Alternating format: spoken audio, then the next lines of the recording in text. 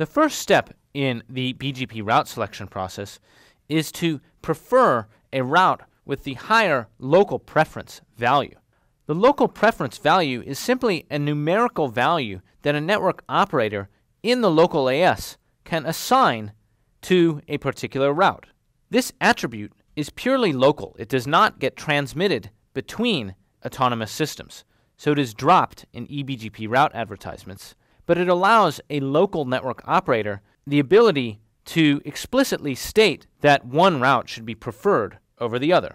Among routes with equally high local preference values, BGP prefers routes with shorter AS path length. The idea is that a path might be better if it traverses a fewer number of autonomous systems. The third step involves comparison of multiple routes advertised from the same autonomous system. The multi-exit discriminator value allows one AS to specify that one exit point in the network is more preferred than another. So lower med values are preferred, but this step only applies to compare routes that are advertised from the same autonomous system.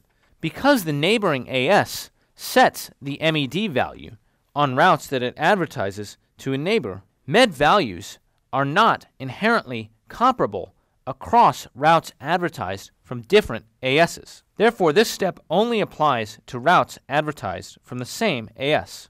Fourth, BGP-speaking routers inside an autonomous system will prefer a BGP route with a shorter IGP path cost to the IGP next hop. The idea here is that if a router inside an autonomous system learns two routes via IBGP, then it wants to prefer the one that results in the shortest path to the exit of the network.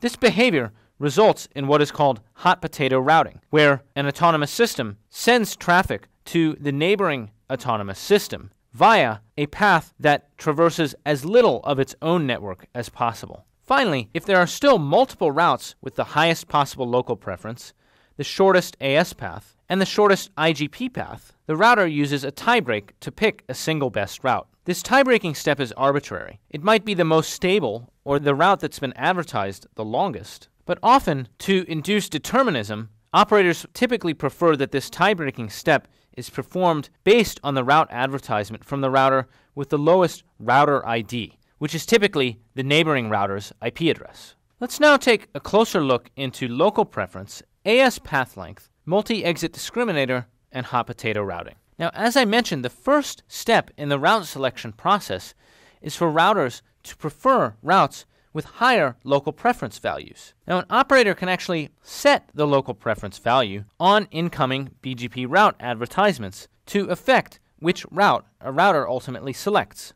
Let's see how this works.